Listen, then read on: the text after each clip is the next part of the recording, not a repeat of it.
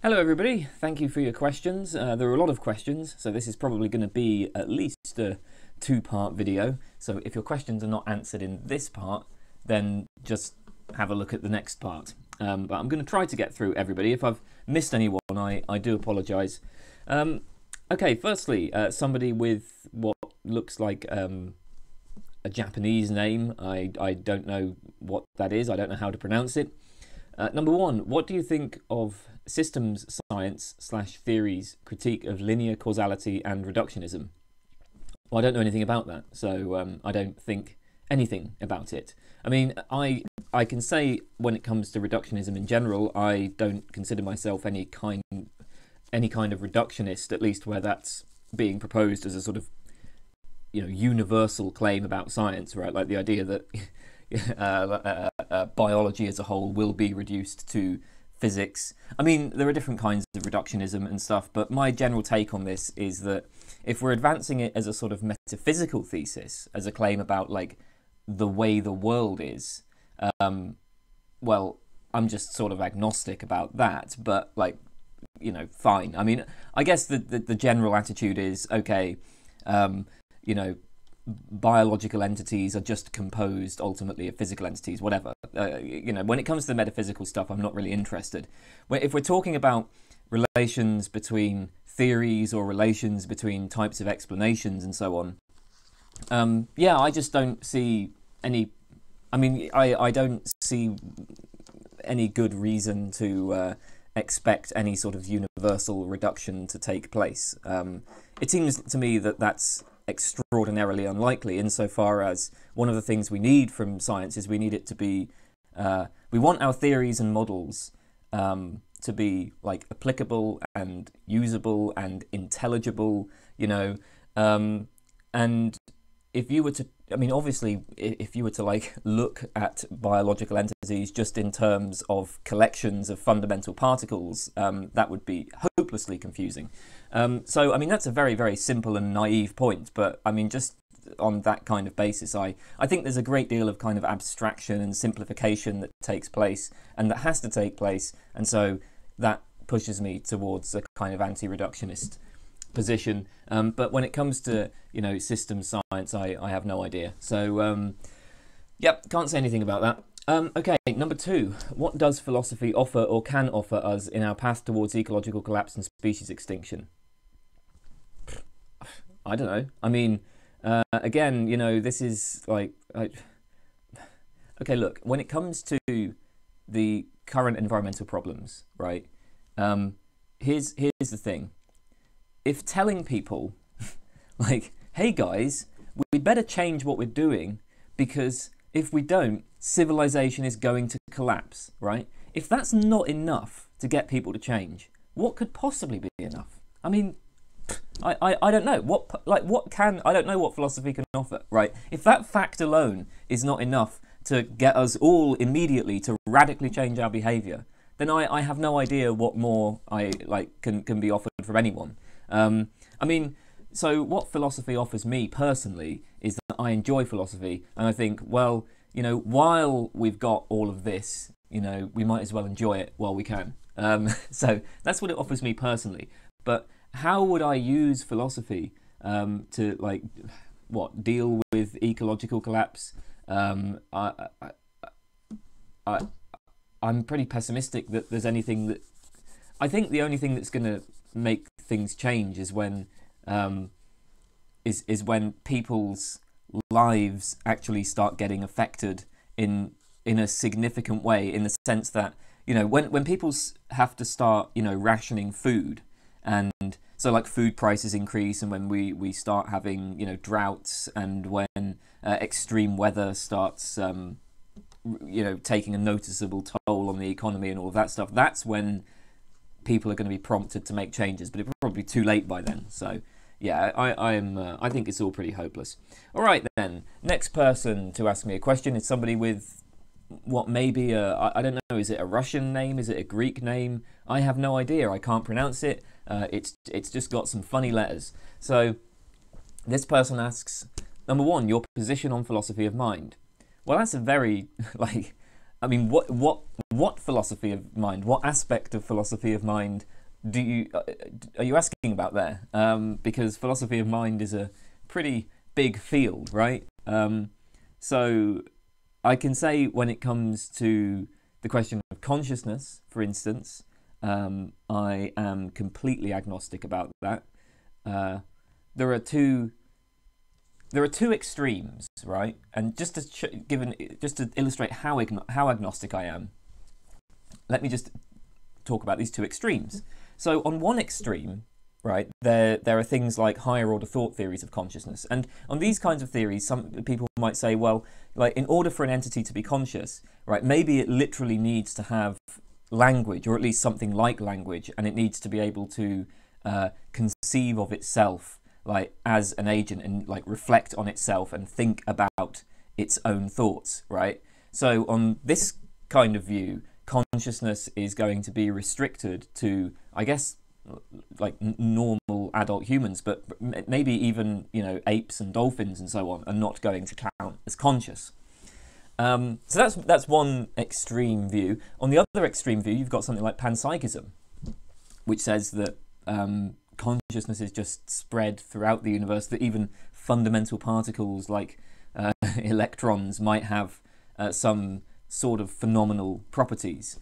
I mean, actually, most panpsychists, as far as I know, tend to restrict their panpsychism to like the fundamental particles.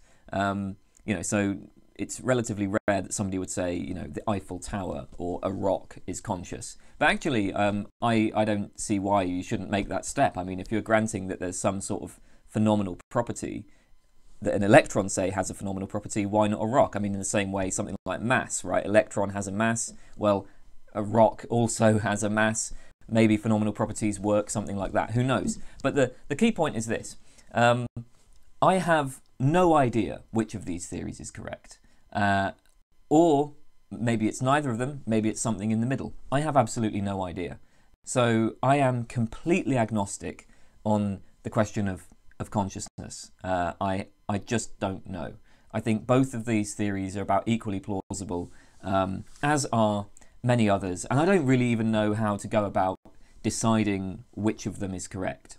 So, yeah, I mean, you asked me for my position on philosophy of mind, so there is one of my positions on one thing to do with philosophy of mind. I don't know whether that's exactly what you're asking about, but as I say, philosophy of mind is a big field, so you should have been more specific if you had something more specific in mind. Okay, will there be a continuation of videos about relativism? Yeah, in one way or another I expect that to come up. I mean, I was going to do a series on relativism and then I just ended up not doing that, right? That's how it goes with me. Yeah, I start things and just sort of move on to other things before they're properly finished. Okay, Adam Kennedy. Hi Kane, I have a hypothetical to test your consistency. Hypothetically, if 100 severely mentally handicapped people, let's say they have the same cognitive capacity as a pig, were being tortured and all you had to do was blink your eyes to make the torturing stop, would you have a preference to stop it by blinking or not have a preference to stop it? Would you care at all that the torturing happening is bad for the people being tortured? Let's also assume that these people were on the other side of a brick wall, so it's not like you're being forced to look at them or anything. I'm pretty sure you've asked me this before. I seem, or at least somebody who was called Adam asked me something very similar before. Anyway, also, like, I feel like I've kind of made my definitive statement on this sort of topic in my Animals Don't Matter video. But, right, several things here. First of all, I want to point out that YouTube has very strict hate speech guidelines. You cannot draw equivalences between people who are mentally retarded and pigs. And you didn't quite do that. You just said, well, they have the same cognitive capacity as a pig. But often the point of this type of argument is to suggest that they're morally equivalent in some... I mean, this is like the type of marginal cases sort of argument, right? Which is going to try to show that mentally handicapped people and pigs are somehow morally equivalent. You cannot do that on YouTube anymore. Like, you just can't do it. I mean, you can do it, but like you're putting the channel at risk, or you're putting, I guess if you're a commenter, you might get, I don't know. I don't really know what the responses will be from YouTube. And I'm not sure if this is even enforced. I mean, but if you look at YouTube's hate speech guidelines, it is very obvious that these sorts of arguments are just unacceptable per the YouTube guidelines. Now, I don't agree with that. I'm just letting you know. And I'm letting you know this because you might be inclined to respond to what I'm about to say. But just be aware, like, you know, there are significant limits to how much we can have this discussion. Okay, then. Another thing here. You said that you wanted the hypothetical to test my consistency. I wonder whether this kind of thing is really a test of consistency.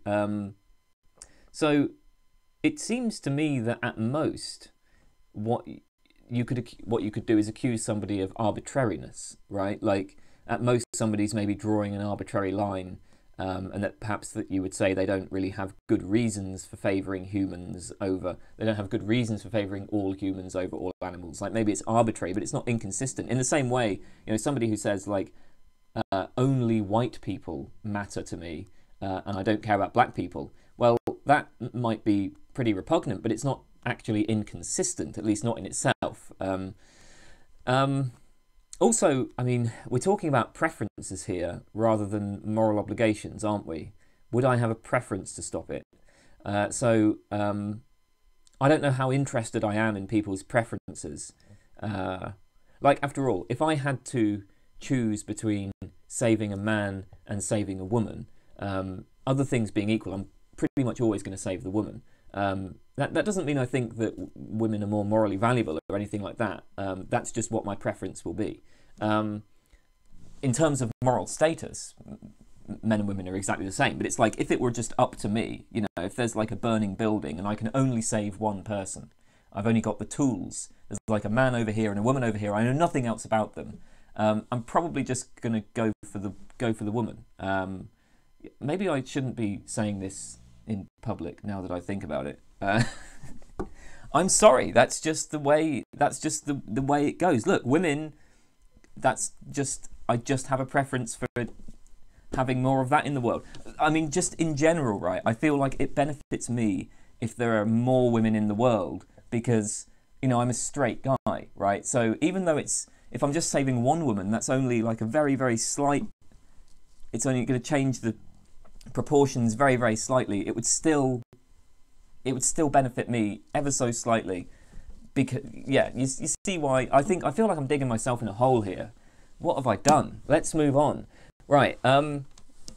So, where are we with this? Oh God, should I just stop this and restart? This is terrible. I feel like, okay, I've already been talking for like 13 minutes. I've just got to continue with this. This is awful. I don't know. Maybe I should I just? Oh God. Right. Let's start this again and ignore what I just said. So. Moral theories are, as I see it, you know, products of negotiation with other people. And I would grant you this: if a moral theory entails something that the vast majority of people consider to be a crazy conclusion, then that's a bad thing, right? So if we're talking about what morally ought to be done, if I propose a theory on which particular groups of humans are denied a moral standing, nobody's going to accept that theory. I mean, as it happens, I do think we can extend moral standing to mentally retarded people. So if I was in this situation where I had to blink my eyes to make the torturing stop, sure, I'd blink my eyes. Now, do I care personally about all humans? Not really, but like I'm happy to adopt the rule that if I can easily perform an action to end extreme suffering, then prima facie I should do so. Because, you know, I'd want other people to act on that same rule and so on. Yeah, there you go. That, I guess, answers that. Also, who cares if my preferences are inconsistent? I mean, I don't see why that matters. Like, if you're talking about preferences, maybe if you were to ask me to, you know, rate how much I like chocolate cake and how much I do I like chocolate cake more than I like pizza? And maybe I might say, I can kind of imagine a situation in which I say, well, I rate chocolate cake 9 out of 10, and I like pizza more than chocolate cake, but then you ask me later and I'm like, oh yeah, I rate pizza 8 out of 10, and I just haven't sort of seen that this is inconsistent. I mean, who fucking cares, right? Like, people can have these sorts of inconsistencies, and generally I think there is in people's preferences, there's often a failure of transitivity. So we often find that people will say A is better than B, B is better than C, right? But what would it be? Like, A is not better than C, something like that, right? People do have these inconsistencies in their preferences, and I mean, that matters sometimes, but not always, right? And I mean, if we're talking about a moral theory which constrains what we ought to do, then I think consistency is important for obvious reasons. But like, yeah, if you're just talking about people's preferences and what they care about, I don't really give a shit about consistency or about inconsistency there. Okay. Anders Naess, however that's pronounced. Will you present your dissertation in a YouTube video? In a way, I kind of already have. I mean, I've definitely uploaded videos which cover topics related to things I've been talking about in my dissertation. So I'm not sure there would be much point just presenting it, you know, like doing just each argument. And to be honest, I don't really like my dissertation very much. It's pretty shit. I mean, it's like I'm really sick of it at this point. I want to move on. I want to move on and think about other things. So even once I've done the dissertation, maybe I'll come back to it a few years later. But right now, I'm genuinely just sick of it, and I just want to get it finished and then forget about it completely. I don't even like the arguments in it. Like, it's not me. What are your academic plans post-graduation? Dude, have you looked at the academic job market? I don't have any academic plans post-graduation. What are your plans for the future of the YouTube channel? Well, the lecture videos are going to continue. They're always going to be the backbone of the channel. I'm hoping to do more collaborations with other people. You know, I really liked the video I did with perspective philosophy. We had that discussion. That was a lot of fun. I've already had various suggestions for other people that I could talk to, and I mean, I haven't asked them yet. But yeah, I mean, so over the summer, I'm really hoping to get more collaborations going, and yeah, just well, it's just going to be, you know, philosophy, but lots of different ways of approaching philosophy. Lecture videos, discussions, that sort of thing. How has the growth of the channel affected you? I don't really know. I mean, like, I don't feel like I'm famous enough for this to have had any real effect on my life, right? I mean, I started the channel because I love philosophy. I love doing philosophy, and I think, you know, it's useful to it's useful if you're learning something to figure out how to communicate it to other people, right? I think that you don't really understand something yourself unless you're able to express it to other people in a way that they can then understand. Or, well, maybe you do understand it yourself, but like that, the best indication that you have that you understand something is when you can teach it to other people. So yeah, that's why I started the channel, and that's pretty much what the channel continues to be used for from my point of view. Maybe doing this channel has pushed me into adopting stricter positions. I mean, I never used to really have strong views on things. I was always happy to just present the views of others and just explore different views. I would say that as this channel has gotten bigger, people have wanted to know more about me, and they've wanted to know more about my views, which means I've had to think a bit more carefully and about what my views are. I've had to actually actively adopt positions so that I can then answer people's questions. So maybe it has affected me in that way. Okay, somebody called Apollon Miracle asks a question in Russian. Now, I don't speak Russian, so, you know, difficult to answer, but I put it into Google Translate, and this is what it gave me. How do you feel about Trier's work? Well, the only Trier that I know of is Lars von Trier, I mean, if you're asking about a philosopher, then I don't know who that is. But I do know a Trier. I know Lars von Trier. I think his films are appallingly bad. So, I mean, I haven't seen all of them. Obviously, I haven't seen all of them because the ones I saw were, I mean, genuinely among the worst films I've ever seen. I've seen in full. I've seen The Idiots. I've seen Dogville. I've seen Breaking the Waves. Breaking the Waves I saw a long, long time ago. Like, it would have been about 16 years ago. I don't remember it so well now. I do remember The Idiots and Dogville very well. They're just appalling. I mean, yeah, I have nothing positive to say about any of those movies. And as a result of that, I'm very reluctant to engage with any more of his work. However, I was persuaded to see his mini-series The Kingdom, which I absolutely loved. It took a long time for me to be persuaded to actually watch that, because I'd already seen these films beforehand. And so obviously I wasn't very keen on watching any more stuff by Lars von Trier. But yeah, I was in the end persuaded to watch The Kingdom. I thought it was absolutely wonderful. It's a shame, because from what I know about Lars von Trier, he seems pretty cool. Like, as a person, he's definitely got a bit. He's definitely a bit of an edgelord. I appreciate that. But I mean, his films are just shit. So yeah. Okay, Arka Mukhoty. I don't know if I'm pronouncing that right, but that's what it looks like. Number 1, would you please explain what semantic realism is? Semantic realism. So this is a phrase that I don't come across that often, and when I do come across it, it's used in different ways. So within the philosophy of science, semantic realism I would take to just be the view that scientific theories should be interpreted literally. So there are some people who take it that the way to that really scientific theories, when they postulate what seem to be unobservable entities like electrons and so on, really you should take these statements, like statements about electrons, as either just being meaningless, or as being reducible to statements about observables. So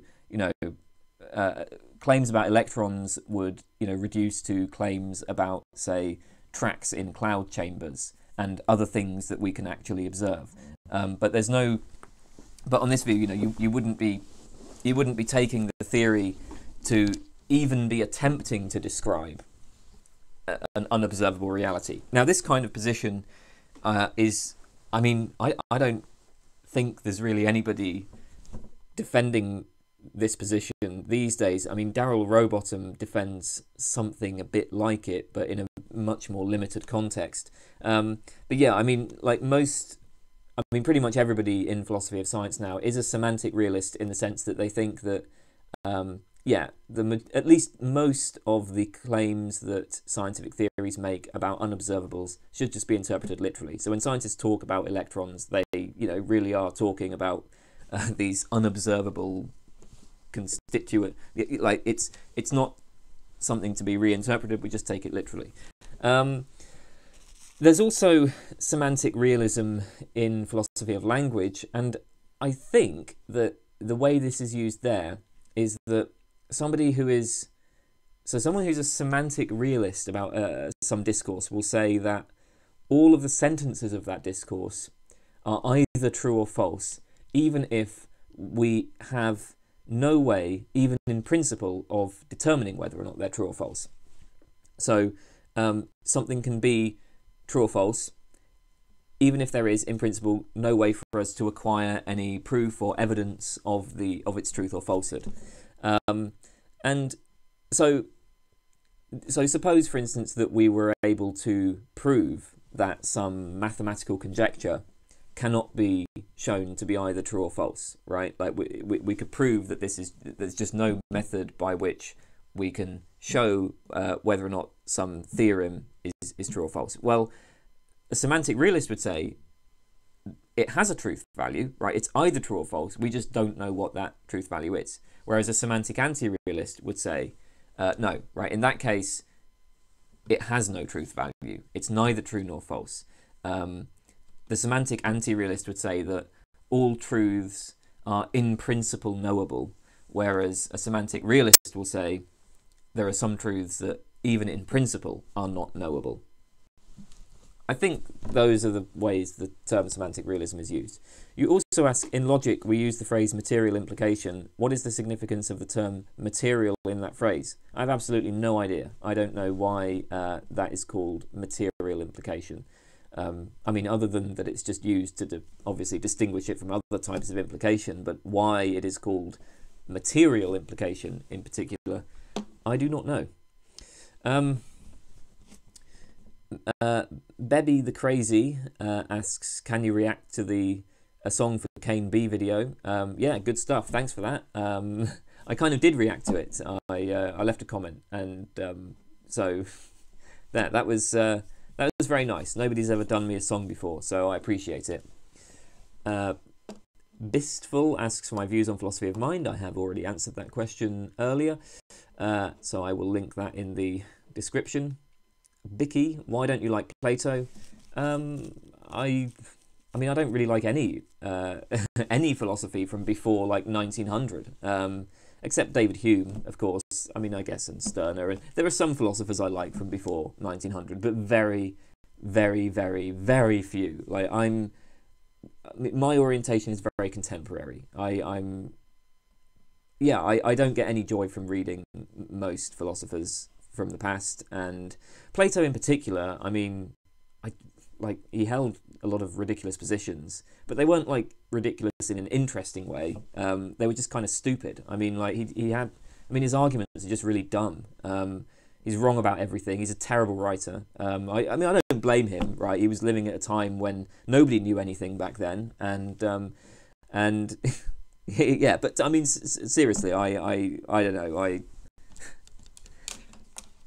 I can't think of anything good about Plato. At least it's been a while since I've read him. I was sort of forced to read him when I did my degree. I hated it. I absolutely hated every second of it. I thought it was a complete waste of time. I still feel that way. I don't think I got anything out of reading Plato.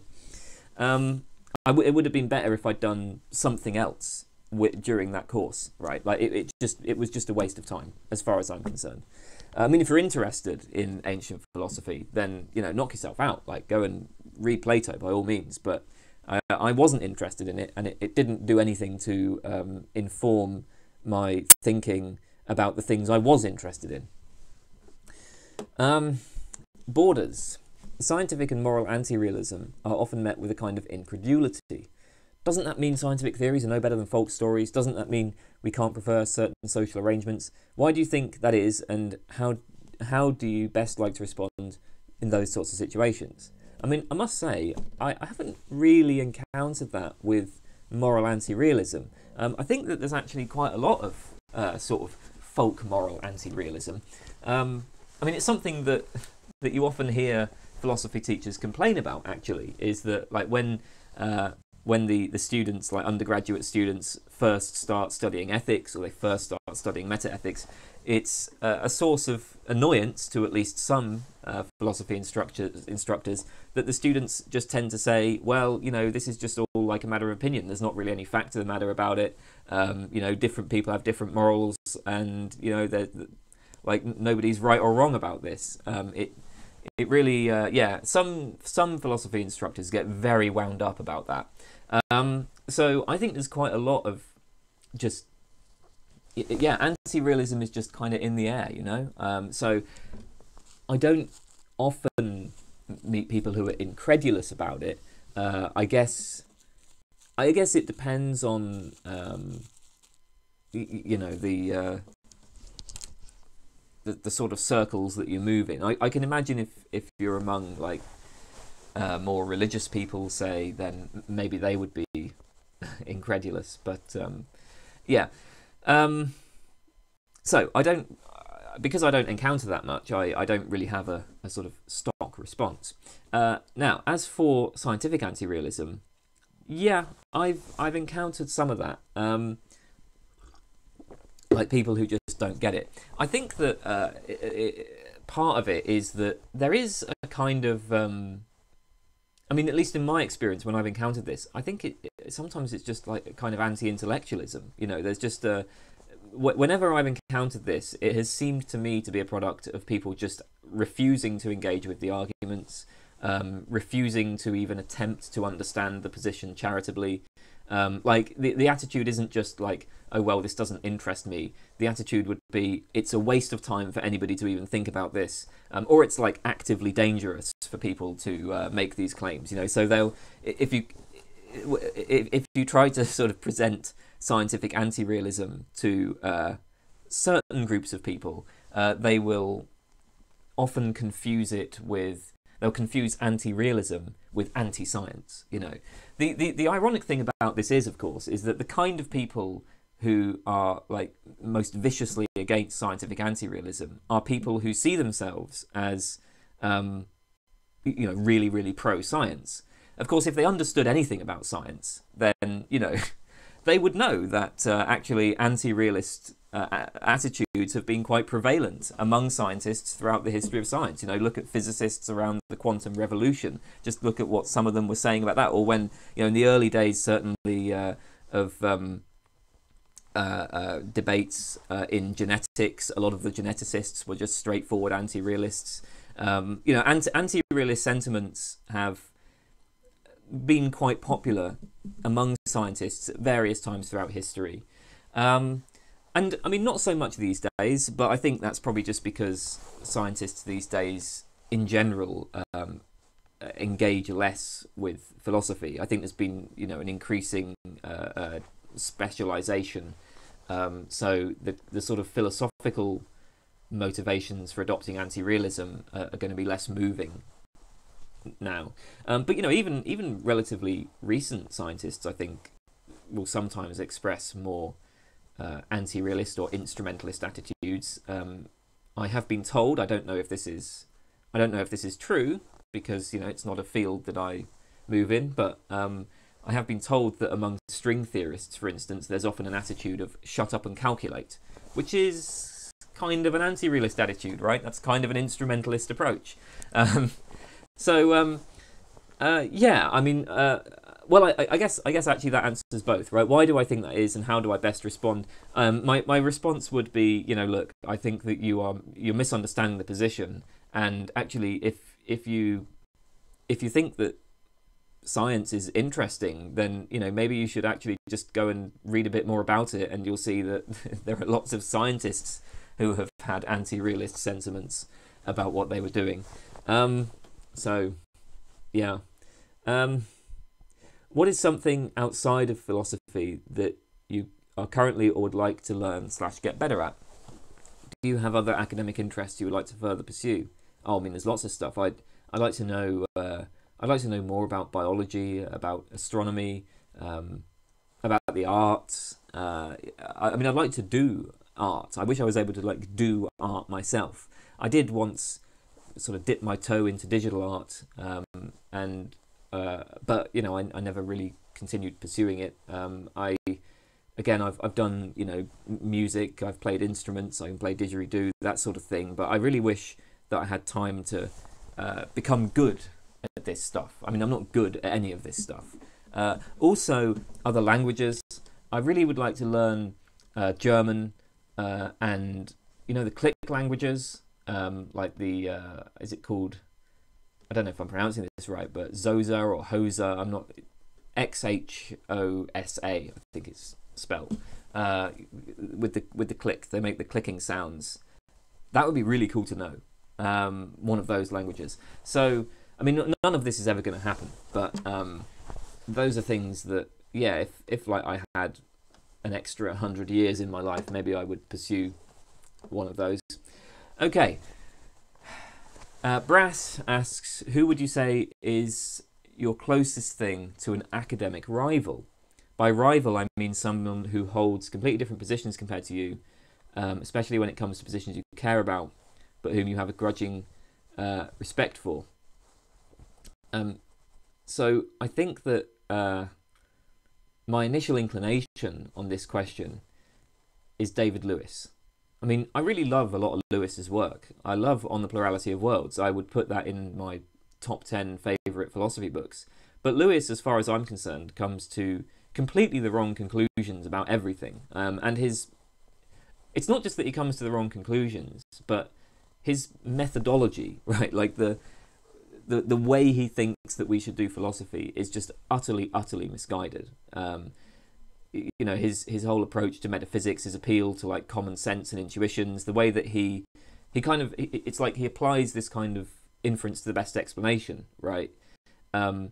But what he takes to be, I mean, so first of all, I reject inference to the best explanation in general, right?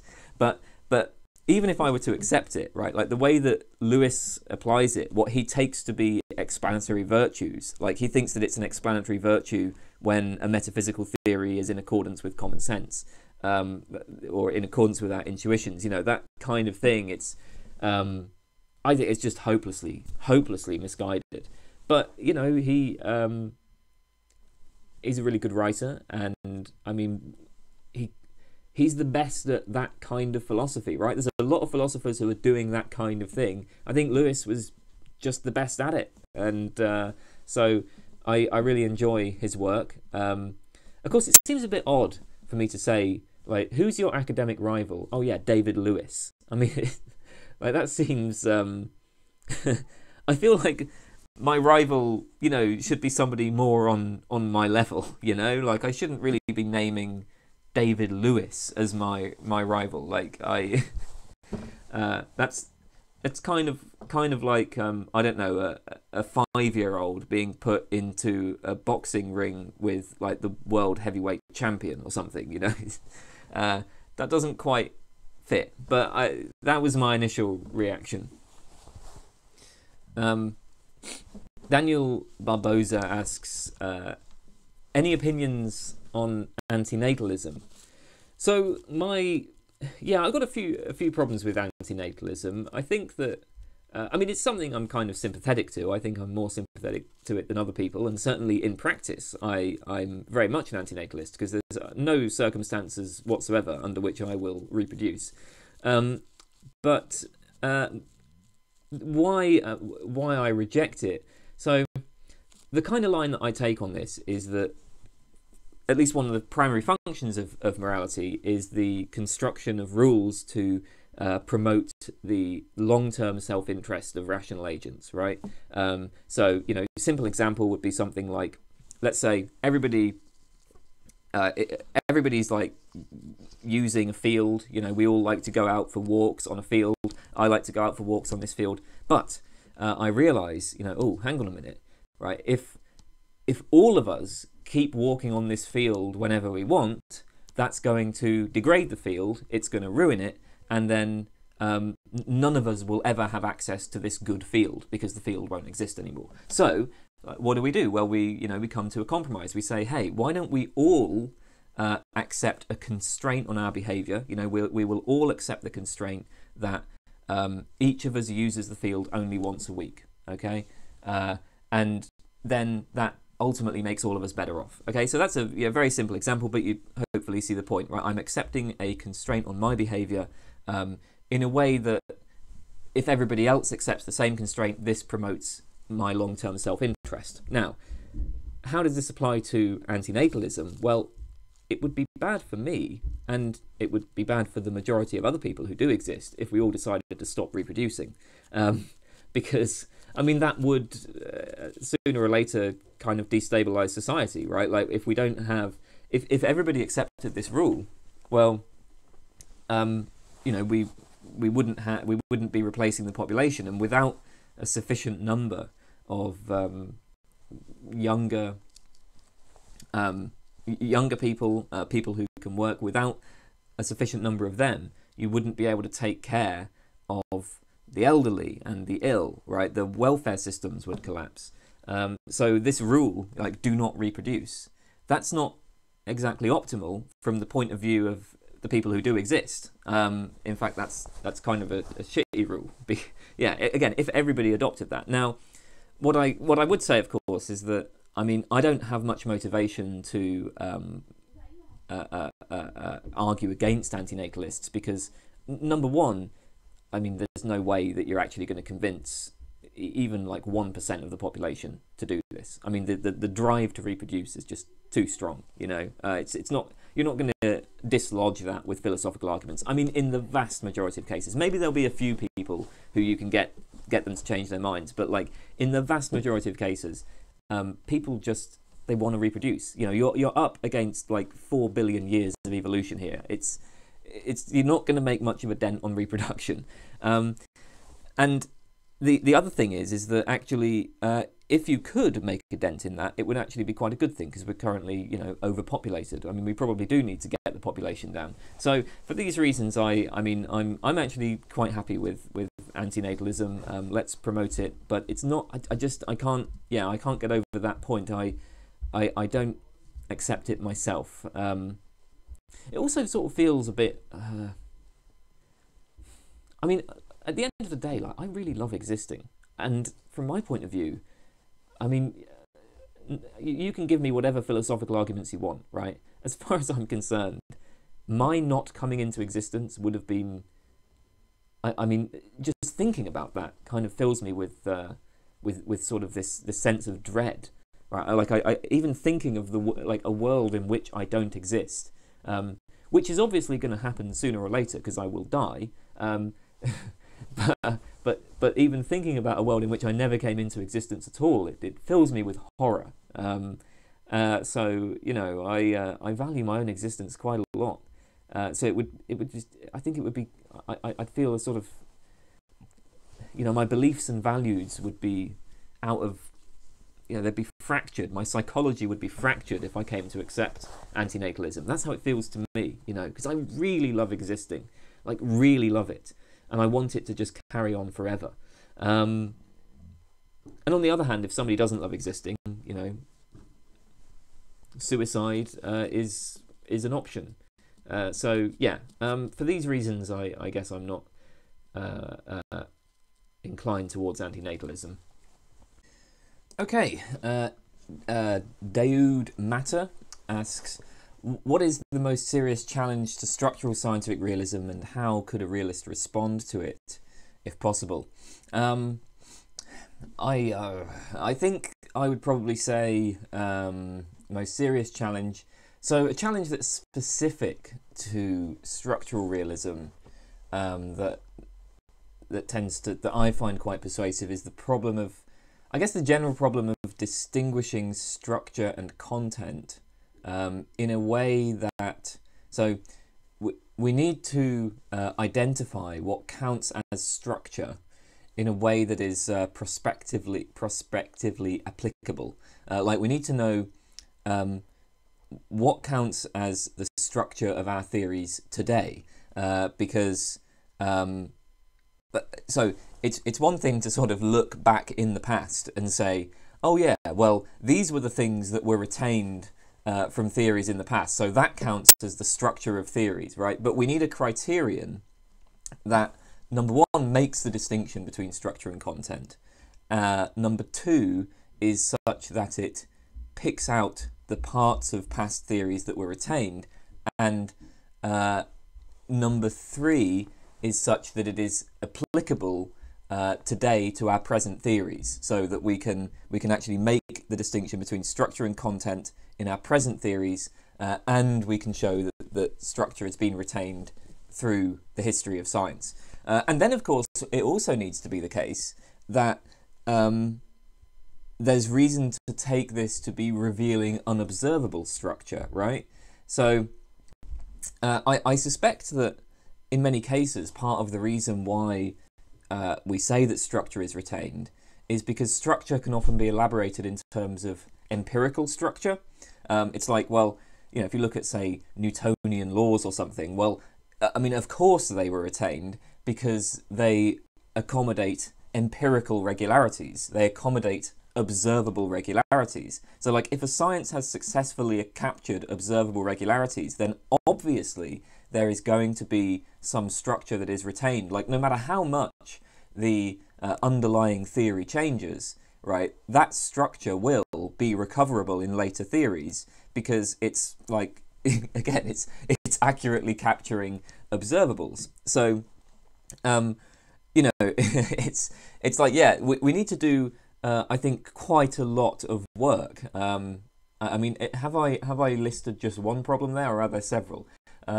No, I think there's just one general problem, right? The general problem is distinguishing structure and content in a way that's prospectively applicable and in a way that makes it actually count as realism. Because there are anti-realist structuralists. I mean, Bas van Frassen these days calls himself an what is it? Structural empiricism, right? Or empiricist structuralism. It's one of those two. I forget which way round he puts it. Yeah, I mean, like, if you read Worrell's original paper on this, I mean, he sometimes suggests that structural content is like literally just a matter of equations and mathematical relationships. But you know, obviously, equations and mathematics needs to be interpreted, and there's lots of different ways of kind of recovering the mathematics and the equations from a theory. These things can be true of many things, right? So the equations can be true of many things. We might take them to be equations which are describing unobservable structure, or we might just say, well, they are accommodating structures in the observables. Obviously, an anti-realist is going to have no problem with that. So, yeah, I think that the general sort of structuralist idea that, like, equation and mathematical formalism and that will be retained somehow, somewhere in future science, is not really that threatening to an anti-realist. And so the challenge is just to make the distinction in such a way that we can show that over the history of science, structure is retained, that we know what counts as the structure of present theories, and structure tracks. We're talking about unobservable structure beyond just what we observe. So, with all of that said, I mean, I guess the main challenge is just to, elaborate structural realism, show that it's a distinctive position, and how do structural realists respond? Well, they respond by, I don't know, just looking at the history of science, working out the theoretical foundations of the position. Yeah. So anyway, I think that answers the question, hopefully. Decrepitude asks, will you ever do a video regarding Kuhn and his paradigm on the scientific revolutions? Well, I already have. At least I have an introductory video on Kuhn. If you type in... Well, if you just look at my Philosophy of Science series, I've got a couple of videos on Kuhn. I can't remember exactly what I titled them. Will I do more? Well, probably not. And the main reason is just that I think Kuhn is kind of outdated now. Like, Kuhn's theory of scientific change it's sort of irrelevant these days. Like, we know that it doesn't really apply. I mean, even in the sort of central cases that Kuhn was talking about, it's questionable whether it applies. Like, it's questionable whether it applies to, the Copernican revolution and so on.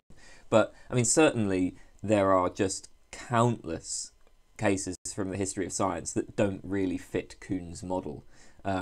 So, if you're just looking at Kuhn for the more sort of philosophical claims, then there are still interesting things to be said there. Like the general claims about, like, science as often involving a kind of puzzle solving, the ideas that he had about, like, truth and relativism and so on. I mean, that's obviously still influential, but the more specific model of scientists agreeing on a particular paradigm, and then anomalies emerging, and then incommensurable paradigms being proposed, and all of that stuff. I think we've sort of moved beyond that now. DC, is it your position that abstract objects exist, and if they exist, how would that influence positions with respect to philosophy of mind? Well, I think, no, abstract objects don't exist. I think abstraction is just something that we do. I have no idea how that influences positions with respect to philosophy of mind. I don't know how abstract objects come up in that context. I mean, abstract objects are non-spatiotemporal, non-causal, etc. They don't, like, they're not objects that physically exist. You know, they're not like, yeah, they don't have like causal and spatiotemporal properties, so they don't interact with minds, at least not causally. So I don't know. I've never heard of this. Maybe I'm missing something obvious here, but I really don't know what this is in reference to. Dimitry Diujaev, what do you think about constructive mathematics of Markov Jr.? I have absolutely no idea. Why aren't you a Platonist? How do you respond to Platonistic arguments? Why am I not a Platonist? Well, I'm an empiricist, is the simple answer to that. How do I respond to Platonistic arguments? I mean, it depends on the argument.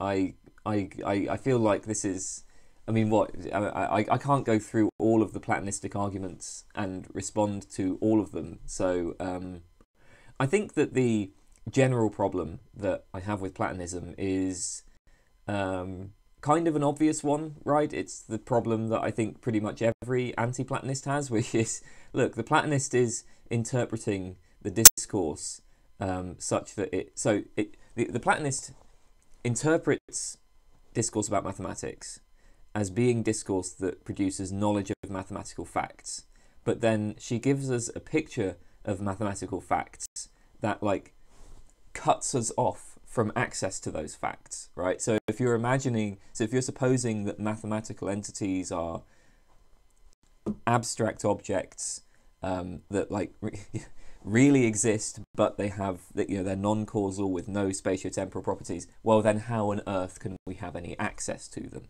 you know? So I think like that's the standard sort of problem. It's the standard epistemological concern of how we are supposed to access these entities, how we're supposed to be in a position to get true beliefs about these entities.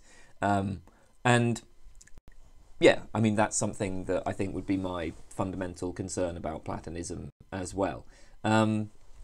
So that's just a general worry, the same general worry that I think everybody else has. Okay, Dominik S asks, what's your opinion about philosophical zombies? Do you think they are conceivable and metaphysically possible? And more generally speaking, do you think that some kind of property dualism is plausible? All right, well, property dualism first, because I can be very quick with this one. I don't know what property dualism is. I can't even make sense of it in a way that I would be able to explain it to other people. Like, it's not just that I disagree with it. It's that I literally I can't make sense of what's being claimed.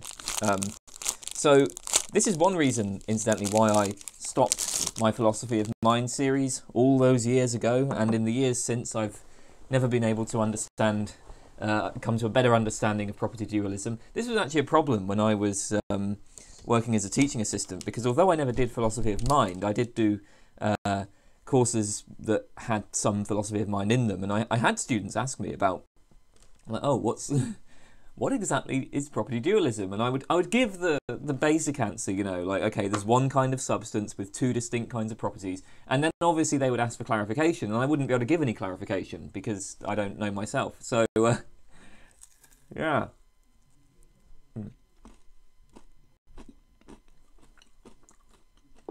Okay. I don't know. I can't say that property dualism is plausible because I don't know what it is. Okay then. Philosophical zombies. Are they conceivable and metaphysically possible? A few problems with the idea of zombies. So the proposal is we're to imagine, you know, something that is exactly the same as us in terms of its physical properties, but it differs with respect to phenomenal properties because, you know, it just doesn't have any phenomenal properties, right? I think that, I mean, first of all, to even begin talking about this, we need a conception of what exactly physical properties are. I have problems with this. So if we're talking about physical properties and we ask what physical properties are, then, I mean, I guess a sort of usual way of approaching this would be something like, well, you know, a physical property is you know, any property that is postulated in the sciences or is supervenient on or reducible to properties postulated by the sciences. Maybe we want to say like our best sciences or something like that. Now, obviously, that's not quite right, because we know that current science is incomplete. Current science is likely to change in the future. So then we maybe would have to step back and say, well, okay, we're not defining physical properties in terms of present science. We'll define physical properties in terms of like ideal science. So it's properties that would be postulated by like the ideal science of the future when science is complete. Of course, the problem is we have no idea what that would be or if or when that would ever happen. And also, I mean, it looks like we're probably going to want to allow that there might be, you know, science might have been different in various ways. There might be different things. So there might be properties that are not postulated by science, but that would still count as physical properties. Like we know, for instance, that the universe is not a Newtonian universe. But presumably a Newtonian universe would still count as physical. So anyway, the one issue then is just with this problem of defining what exactly physical properties are. Because until you've got a good conception of that, yeah, it's tricky to even begin this discussion. Now, the other thing here is metaphysical possibility. I don't think there's such a thing as metaphysical possibility. I see possibility and necessity as being features of our models, not features of the world. I mean, frankly, I think, like most empiricists, metaphysical possibility is one of those things that I've never really been able to make much sense of. So I can make sense of the idea of, like, physical possibility, if we're thinking of possibility as constrained by scientific laws, like it's impossible to exceed the speed of light, for instance.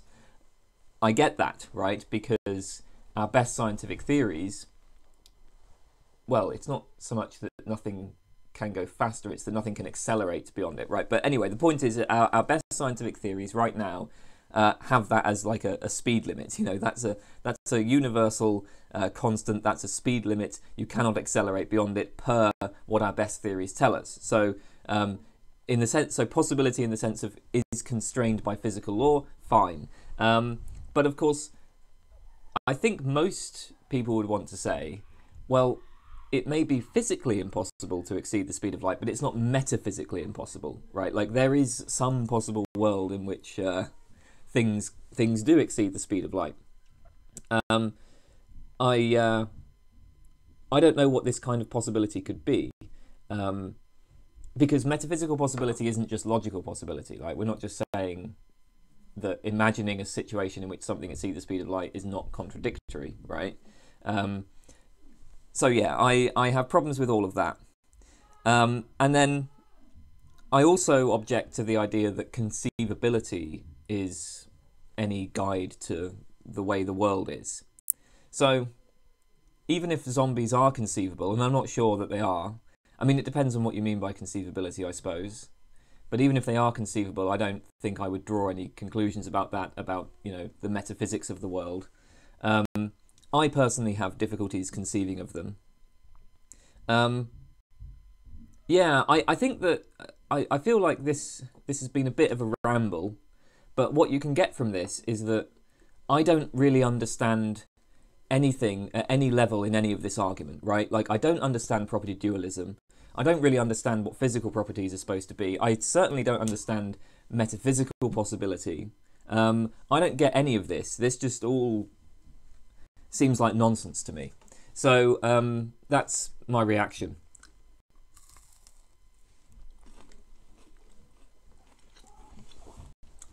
Don't you fucking ooh me. Asks, worst theory of truth. Dude, I have no idea. I don't even know what, like, the best theory of truth is. Worst? I don't know. Coherence theory, maybe? I always feel like that kind of misses the point. I don't know. I can't even, I don't even know where to begin with that question. Like, I don't know what, like, the worst theories in general are. You know, I have things that I like. there are usually theories that I like in philosophical domains, but I'm not a very negative person. You know, I tend to be quite positive about things, so I don't tend to think about like the worst. You know, there's just stuff I disagree with, but even the stuff I disagree with is usually interesting in one way or another. I'm not actually that interested in theories of truth in general, so you know, yeah, I don't know. Why do most philosophers subscribe to moral and scientific realism? I think that it's because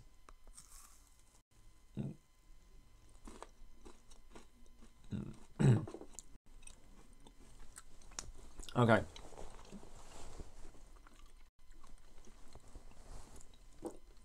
Yeah, I bought this chocolate bar, which I thought it was going to be like easier to eat it. It's got like a bit of like sort of toffee in it, and it requires a lot of effort to break off the bits. So I thought I was just going to put it in and could talk while I'm eating it, but actually I can't. So that's annoying. Why do most philosophers subscribe to moral and scientific realism? I think it's because these are just the common sense positions, you know, philosophy for quite some time has operated on with the sort of constraint that you know, we should try to respect common sense. Like, it's considered a theoretical virtue of a philosophical theory if the philosophical theory conforms with common sense intuitions. So insofar as it is just the kind of common sense picture of the world, that, you know, there are moral properties, moral facts, that scientific theories provide true descriptions of reality, right? Insofar as that's part of the common sense position of the world, naturally that's going to be found among many philosophers as well, right? Because we are literally trying to generate theories that conform to common sense. I mean, I say we, many philosophers are trying to do that. Also, there's just the recent turn towards physicalism or materialism in metaphysics, right? I mean, that's a lot more hospitable to scientific realism. I mean, I don't know which one causes the other one, right? Like, it might be that the antecedent commitment to scientific realism leads people to be physicalists, materialists, or maybe it's the other way around.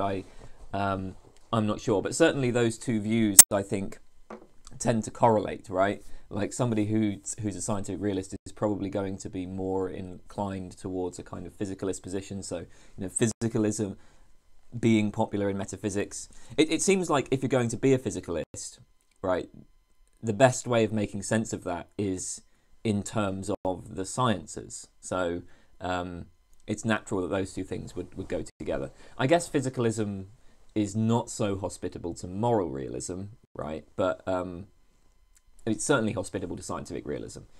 I think there's just a general view among philosophers that if anything can tell us about the structure and nature of the world, it would be science. Like, if you want to know how things work, or what an object is composed of, or like how its parts fit together, then what do? You ask scientists, right? So yeah, I think that's probably what it comes down to.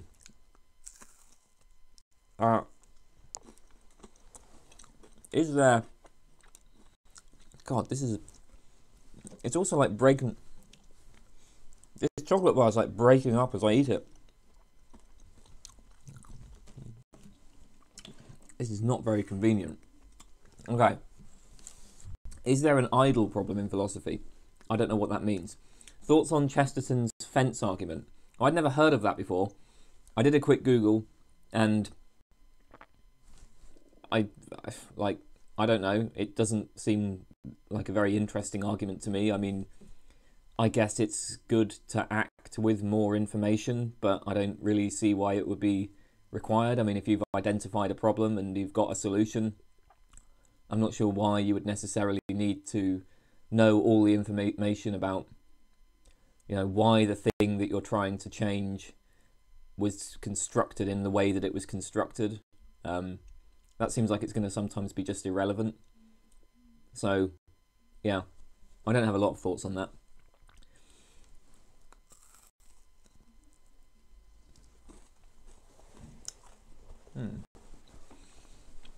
In the in the conversation with perspective philosophy, you mentioned evolutionary debunking arguments.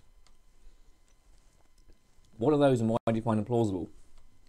So the idea of an evolutionary debunking argument, at least in the context of metaethics, is, look, we can explain why people hold moral beliefs without appealing to the idea that these beliefs are in any way tracking moral facts. So, if we're delivering an evolutionary debunking argument, then we're going to say, okay, morality, moral thinking emerged as a product of evolution, and in particular,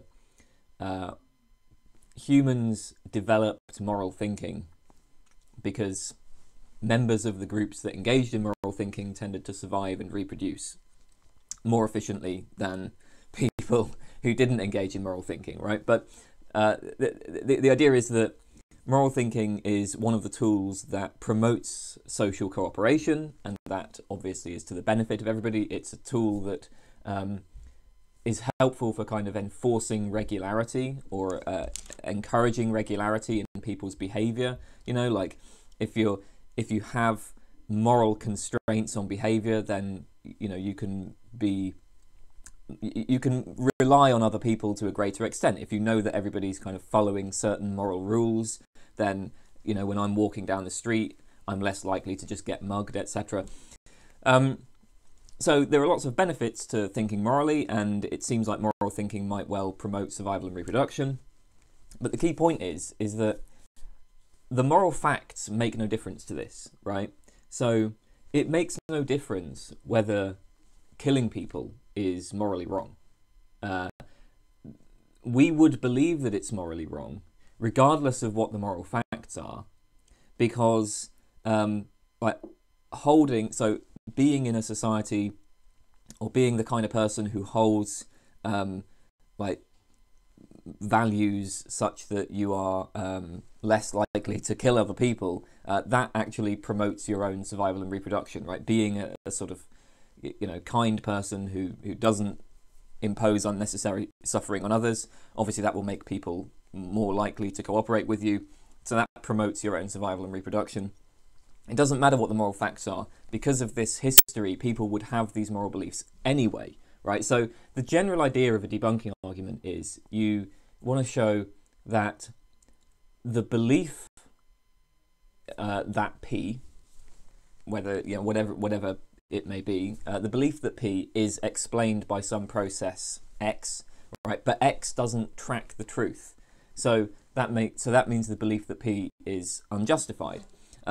So by contrast, if you think about, say, perception, right? Our perceptual beliefs. Well, it seems like we can also give an evolutionary explanation for perception. I mean, surely we can, but in that case, it looks pretty plausible that it does track the truth, because if you're I don't know, walking around the savannah and there's a lion in the bush, right? Then it makes sense that perception would give you accurate information about that. If somebody just wasn't aware of the lion, then that would make them much less likely to survive. So in order to survive in the world, it looks like we need relatively accurate information about what the world is like, at least when it comes to everyday mid-sized objects in the sort of everyday environments that we usually operate in. That's arguably not the case with morality, right? Like, whatever the moral facts are, if there are any moral facts, that's just irrelevant to the kind of moral values that people would have developed. I actually think that the evolutionary argument isn't quite as convincing as, I guess, the sort of what we might call social debunking argument. I mean, in evolution, again, the point of a debunking argument is just you show that the belief that P is explained by some process X where X doesn't track the truth. So that can be evolution, or it can just be like social forces, for instance. So I think that if we're explaining moral thinking, then we probably will want to appeal to this evolutionary explanation somewhere in there, but I think social forces play a much greater role in terms of producing the sort of specific moral judgments that people make. But yeah, anyway, that's the general idea of evolutionary debunking arguments.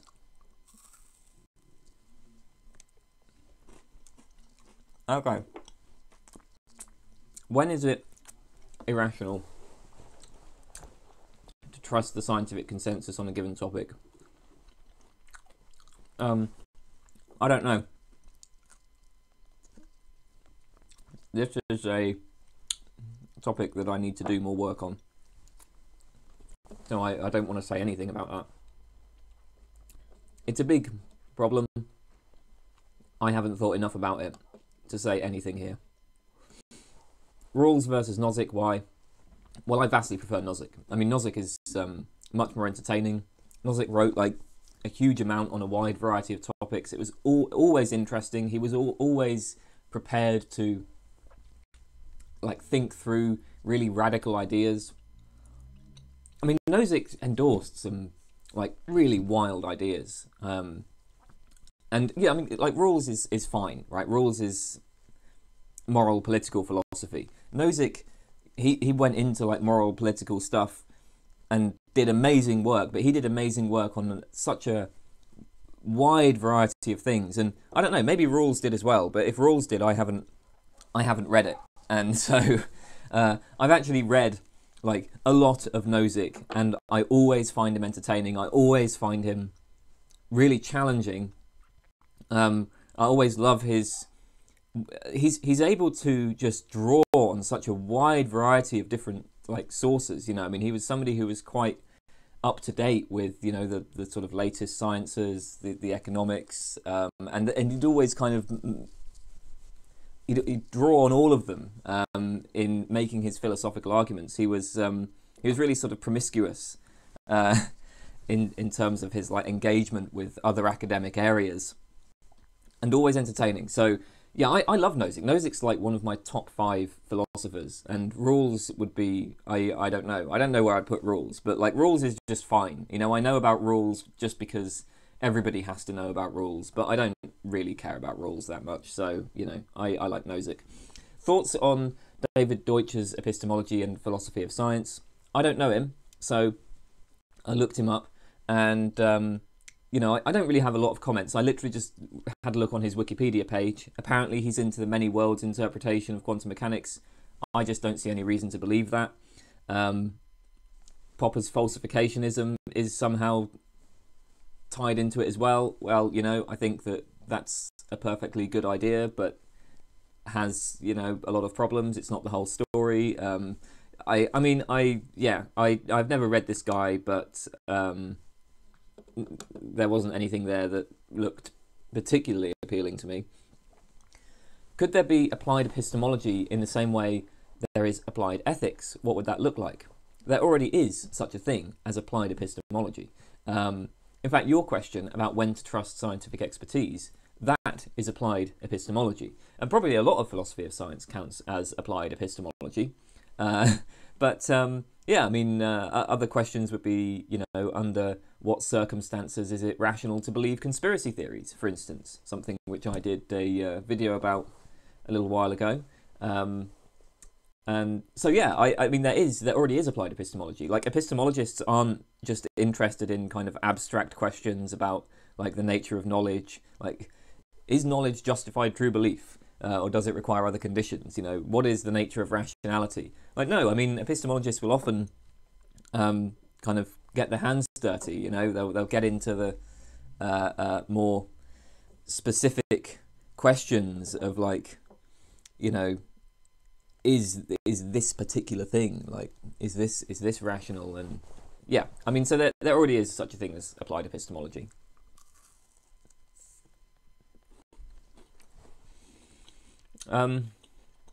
Okay, what were some significant philosophical positions you changed your mind on? Well, when I first started thinking about philosophy, I was a kind of standard materialist, physicalist. I'm not that anymore. I was a scientific realist. I would have, I guess, endorsed something like inference to the best explanation. I was a realist about unobservables, realist about causality, realist about modality. I was a realist about a lot of stuff, you know. And I think I would have endorsed the idea of philosophy as a kind of continuation of science, and specifically of metaphysics as a continuation of science. So, you know, not only so scientific theories give us true descriptions of reality, right? So this is the scientific realism. But then we can actually go beyond scientific theories. We can use, you know, philosophical tools to go beyond scientific theories and learn, you know, even more about the nature of reality. And in particular, I mean, I say we use philosophical tools to do that, but what I would have said is, well, when we're doing metaphysics, we judge metaphysical theories via inference to the best explanation, and the kind of explanatory virtues of, you know, simplicity and like coherence with other scientific theories, and you know these explanatory virtues. It's the same way that scientists tend to operate. Like scientists, I would have said, apply inference to the best explanation.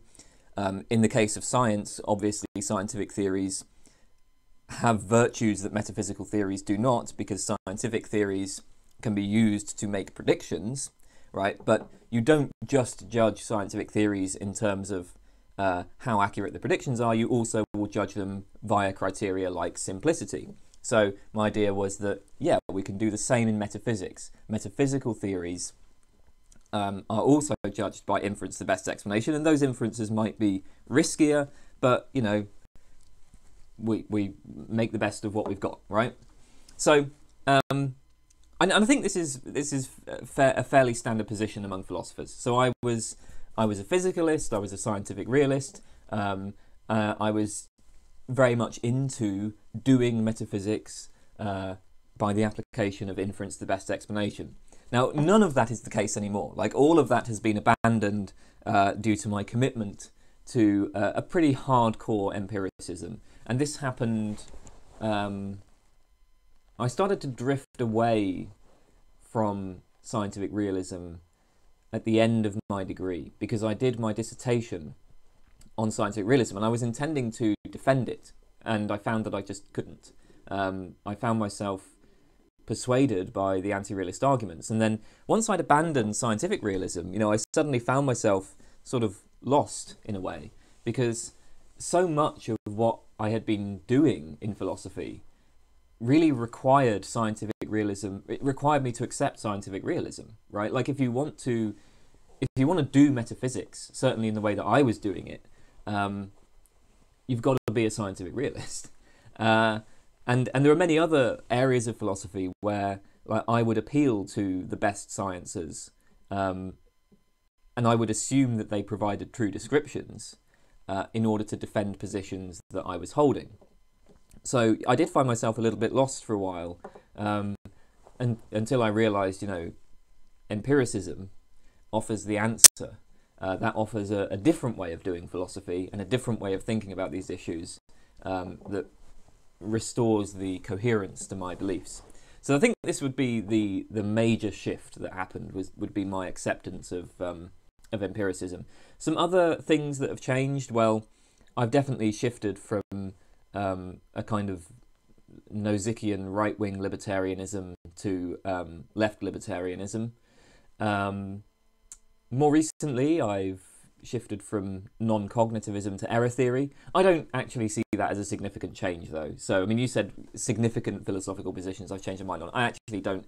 To me, the move from non-cognitivism to error theory is very, very minor. I do not see that as being a particularly important change.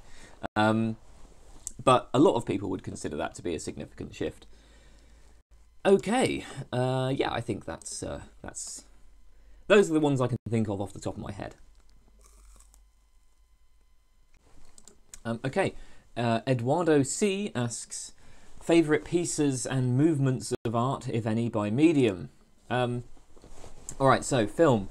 Well, I don't really pay much attention to particular movements of film, and actually these days I don't really watch films, just because I don't have time. Like, I mean, I do have time, but generally speaking, films are just too long, you know? I like to watch stuff when I eat my dinner. And what I do is, right, I'll get the dinner ready, I'll put on whatever it is I'm watching, I'll start eating, and then, you know, I have that sort of post-eating glow, you know, but by the time that's over, I want to move on and do something else. Now, that usually takes up sort of, at the most, 45 minutes. So a film is just too long, right?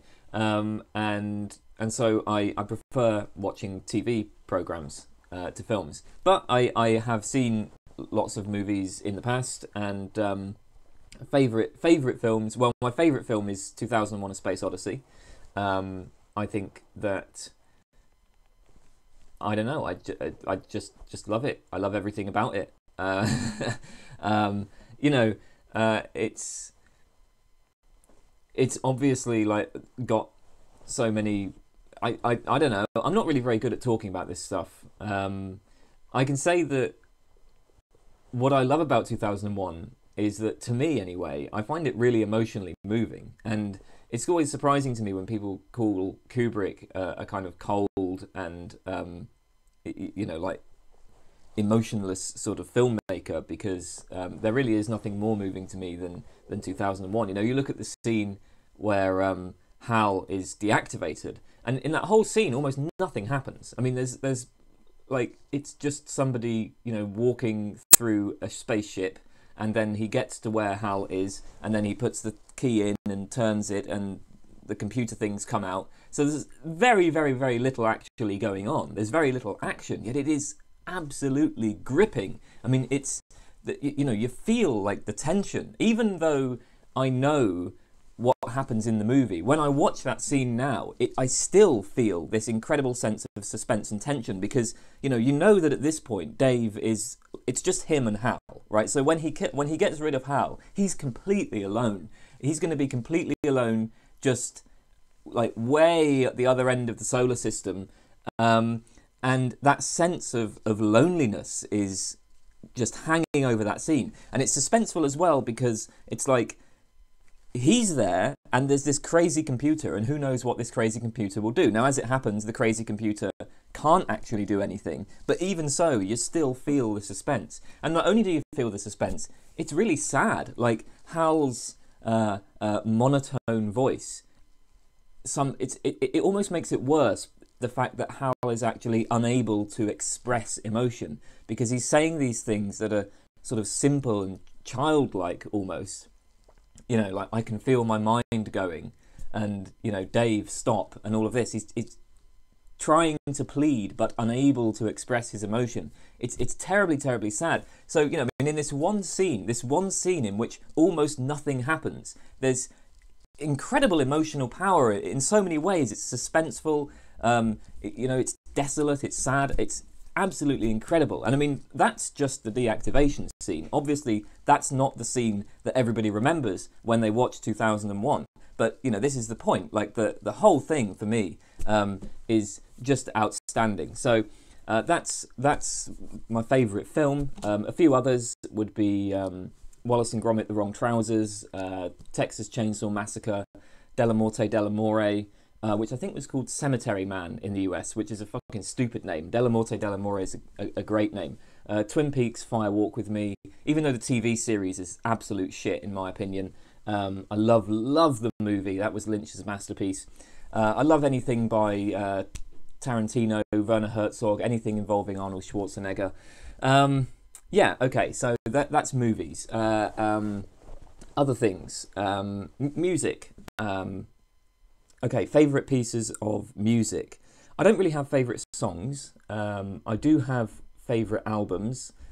Beefheart, Trout Mask Replica, Steely Dan's Gaucho, Ryoji Aikida's Dataplex, John Oswald, Plexure.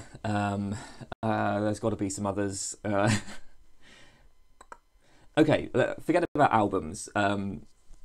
Steve Reich, Sun Ra, Frank Zappa, Grateful Dead, Motorhead, Albert Ayler, Derek Bailey, Evan Parker. Those are some artists that I like. Oh, and John Cage. Obviously, John Cage. How could I forget John Cage?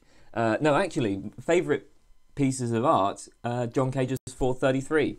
Absolutely love that one. I did a video on that. So yeah, John Cage. I would say that if we're talking about movements here, I love free improvisation. I love a lot of experimental classical, particularly, unsurprisingly, given the Cage thing, I love aleatoric music incorporating chants. And I love that in art in general, like art that incorporates chance elements in its composition. I like a lot of stuff that's noisy and chaotic. Yeah. And I like a lot of just 80s pop rock. I don't know why. I just do. But if I want something catchy, I'll go with 80s pop. What else? So okay, painting. I like just abstract art in general, like abstract expressionism, lyrical abstraction. What's it called? What's the name of the? There's lyrical abstraction, and then there's the more kind of geometric type abstraction. Is it literally just geometric abstraction? The point is, I like abstract stuff. I also like chiaroscuro. Is that it? Chiaroscuro. That's not really a movement. It's a style. But you know, when you get the extreme differences in light and dark, I like that in paintings. Again, I know that's not a movement as such, but whenever paintings have that, I tend to like it. I like a lot of glitch art. I like Dadaism. I don't know much about architecture, but I do like brutalist architecture. Okay, I think that provides something of an answer to that question. Emily Who asks, what are the types of internships for philosophy? Well, I don't really know. I mean, when I did my PhD, I just worked as like a teaching assistant, and that's just something that's offered to people who are doing PhDs. Beyond that, I'm not really sure. How do you make good reading notes for philosophy? How to summarise the readings into precise argument form?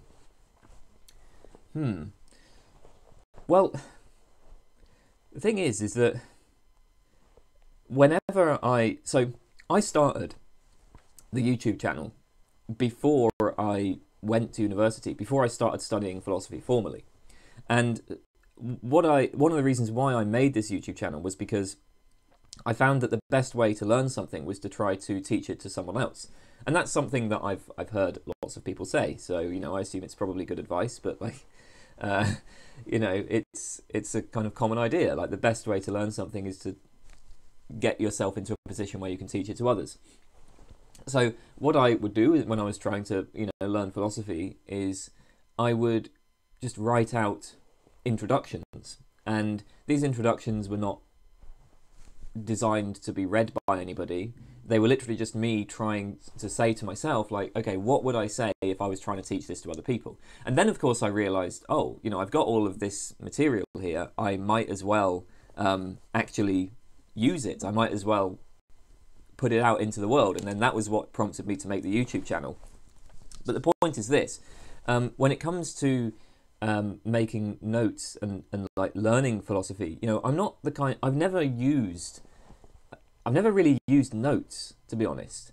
So I know that some people like to kind of condense their work or whatever it is they're trying to learn into like quick notes. I've never really done that, right? For me, what I've always done is if I want to learn about a particular topic, I will literally just try to write an introduction to that topic in my own words. And that's it. But the thing is, that's not going to work for everybody. You know, different people learn in different ways. So I feel like I never really like to give advice about this because, you know, I don't know if this is really applicable to other people, right? You've got to figure out how you learn. But I can tell you how I did it, and that's how I did it. That's how I still do it. If I want to learn something, I'll read about it, and then I'll just say to myself, all right, I'm going to try to teach this to other people.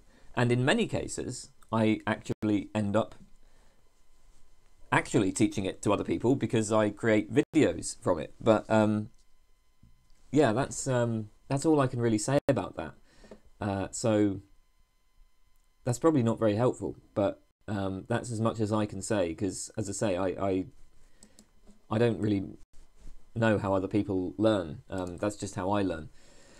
Any suggestions for philosophy of science students?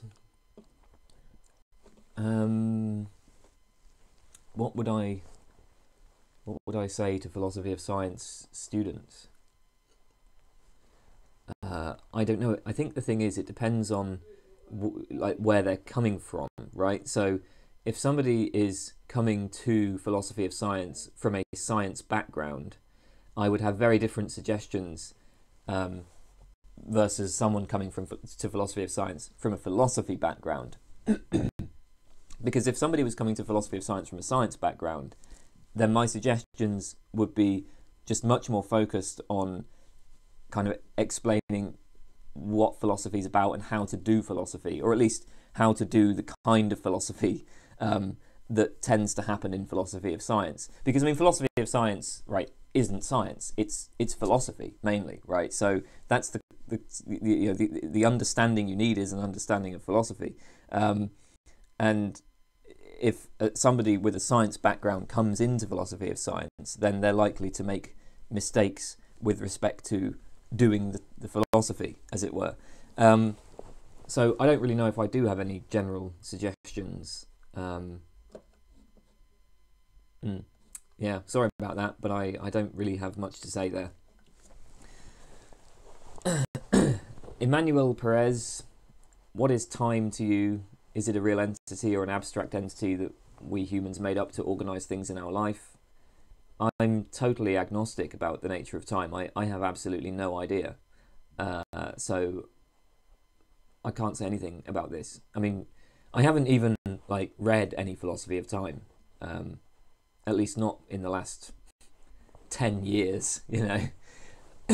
So I mean, there is nothing I can say about this, I'm afraid.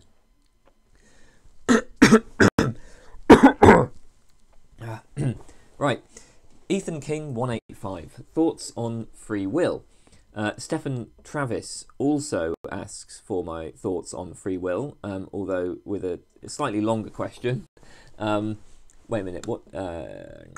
Yeah, so Stefan Travis asks, right, is free will like consciousness, person, or love an inherently fuzzy term from folk psychology? One that it's a mistake to treat as a technical term. Do you think free will has a rigorous definition, or could it be given one? So, Ethan King asks for my thoughts on free will. Stefan Travis asks, do you think free will has a rigorous definition, or could it be given one? So, I mean, could it be given one? Well, yes, of course. We can always give rigorous definitions of things. This is, you know, this is a matter of conceptual engineering, right? I mean, the question would be, if we did give a rigorous definition of it, would that definition capture all that we want from a concept of free will? I mean, look, I can only speak for myself here. I think, you know, Dennett talks about like varieties of freedom worth wanting, and I'm kind of inclined to agree with that sort of perspective, right? I'm basically a compatibilist. We have all sorts of capacities that make a difference, capacities that are important to us, capacities that distinguish us from other types of entities in the universe. You know, we have rationality, we have abstract thought, we are able to like reflect on our behavior and change our behavior in light of the reflections that we have made. We have not just desires, but we also have second order desires. You know, we have desires about our desires. So if I desire the chocolate cake, but then I can think to myself, oh, wait a minute, not only do I desire this chocolate cake, I also desire to be healthy. And I know that if I just gorge on chocolate cake all the time, that will make me unhealthy. So I will overrule that desire for the chocolate cake, right? And I can actually put some effort into making my desires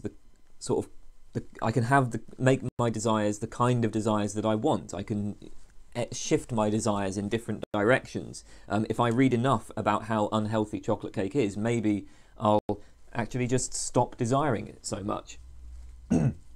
So, there's all of these things that we can do, and there's no question that we do those things, right? It doesn't matter what the nature of the world is like. It doesn't matter whether the world is deterministic or indeterministic. There is no question that we have these capacities. So I think that that's enough for free will, right? Like I don't see why we would need anything more than that. And in particular, when it comes to the debate about determinism, indeterminism, I just think, like, why would it make a difference, right? Whether our actions are causally determined or whether they're, the product of random movements of particles somehow, I mean, as the people like Strawson who just reject free will, as they point out, either way, right, whether the universe is deterministic or indeterministic, I mean, ultimately, right, our decisions can be traced back to events over which we have no ultimate control. I mean, we are all just products of, a combination of genes and environment, right? I mean, that's it, right? I mean, ultimately, well, a combination of genes, environment, and I guess maybe like random movements of particles inside our brains. So that's it. And on none of those things do we have any control. So it seems to me that, like, we either take the view that the very concept of free will is just incoherent, or we take a sort of compatibilist line and say, well, all that matters to free will are these things that are of, like, practical everyday significance, these capacities for rationality and second order desires and so on, and we have those things regardless of what the metaphysical facts are. I don't really care, right, whether we say that free will is incoherent or whether we take that sort of practical compatibilist line. It doesn't really make any difference to me. I tend to go with the compatibilist line just because a lot of people seem to think that free will is important, and, like, hey, if you think this thing is important, then I can give you something that plays the right role, let's say. But yeah, I don't see that as a hugely important distinction. So I think that answers the question. Frog Choir, what do you think about Cézanne's idea about language creating barriers to thought and experience? I think that okay, so first of all, just on Cézanne in general, I mean, you've got to be very, very careful with Cézanne. He is extremely sloppy as a writer.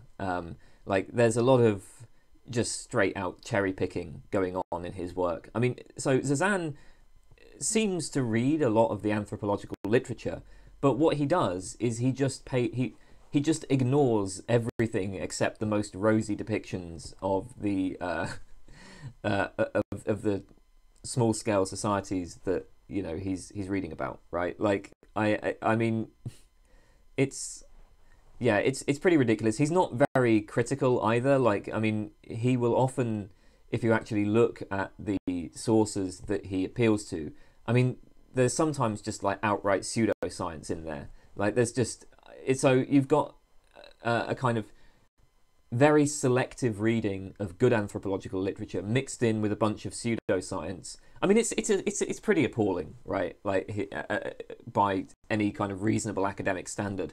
Also, I think you should bear in mind that Cézanne's arguments are such that they don't really support his conclusions. So,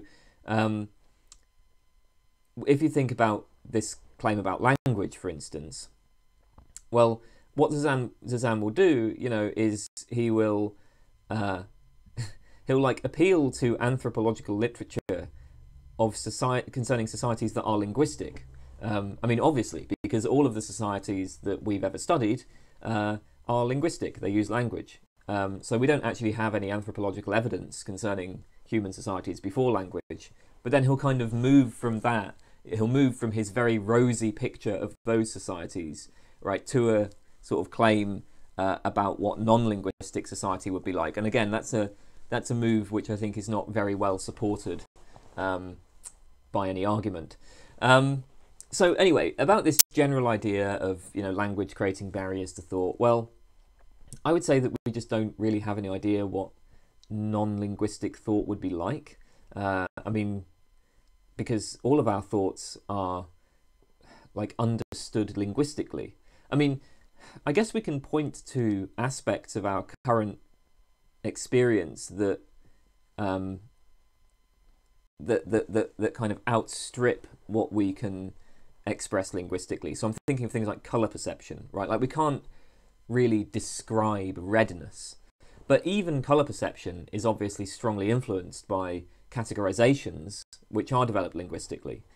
So the fact that we have this categorization red, okay, that seems to be a product of our language. I mean, we know that there are different societies that categorize colour differently, and that does affect the way in which they perceive colour. So we don't have, I just don't think we have any access to what non-linguistic experience would be like. So it's, I don't know, it seems to me quite difficult to say anything about this.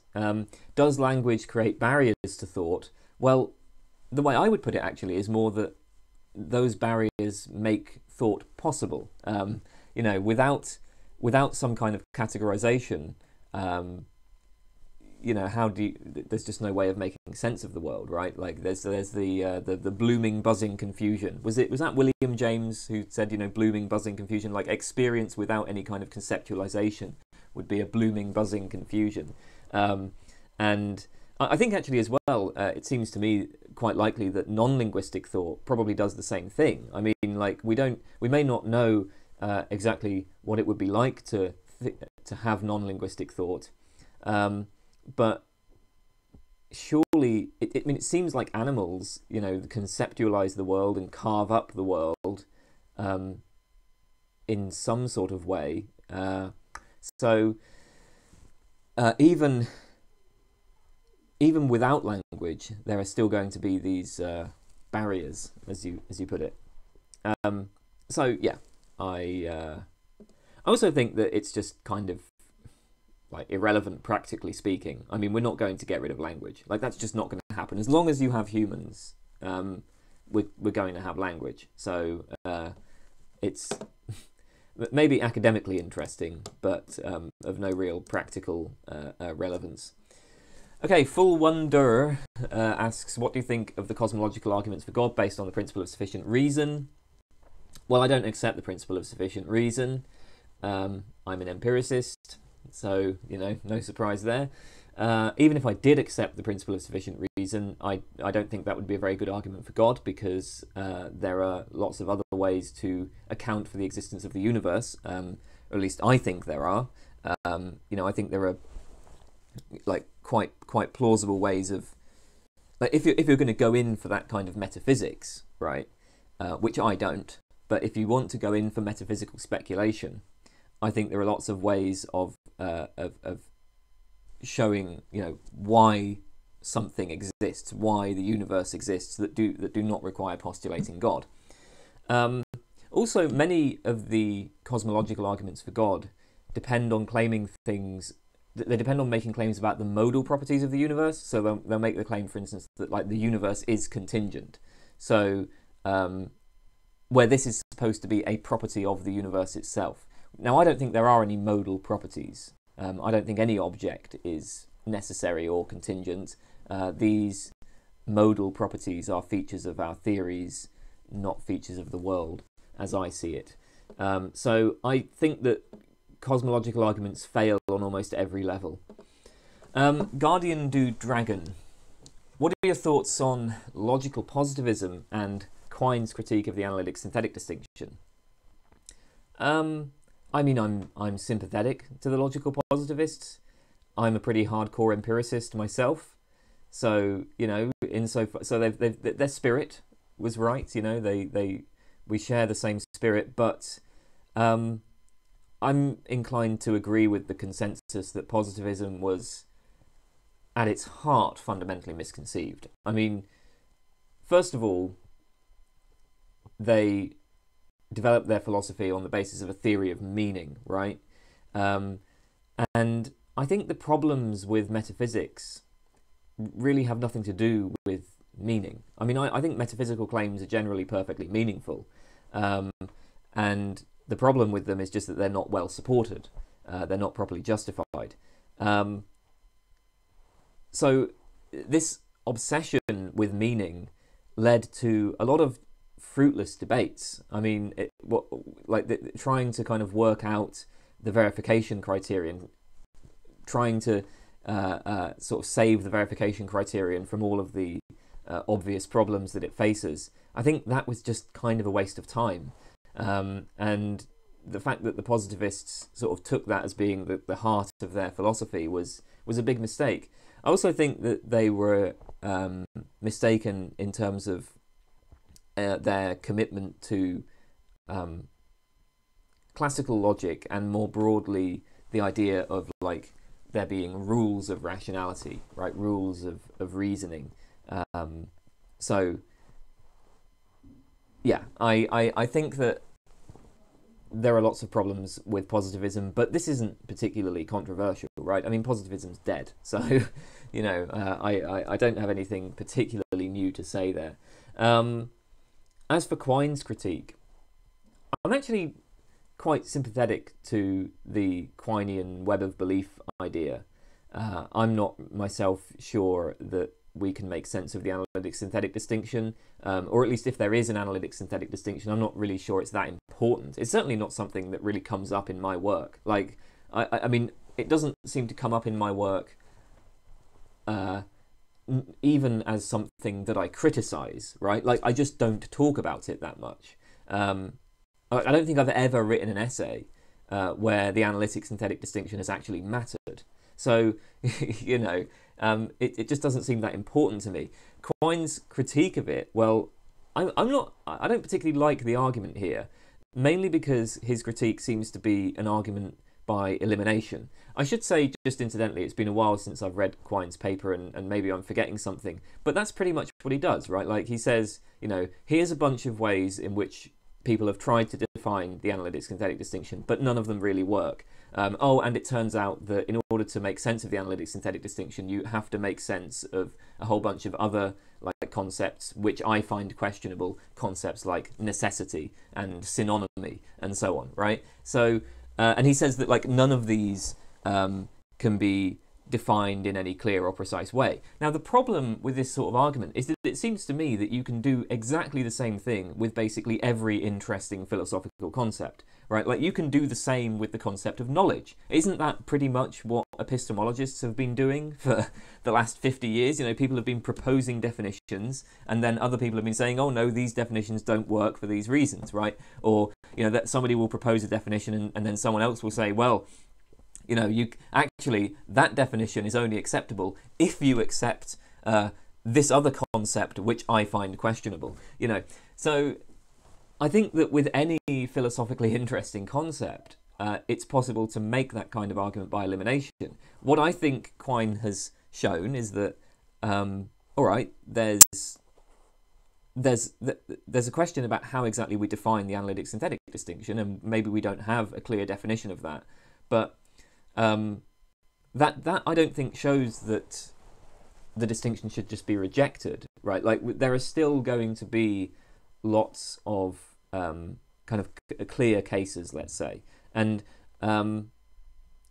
we're still going, like, we can still appeal to this distinction in our work if it comes up and it's relevant, in the same way as, you know, I can do work and appeal to the concept of knowledge even though there isn't really any consensus on what exactly that is.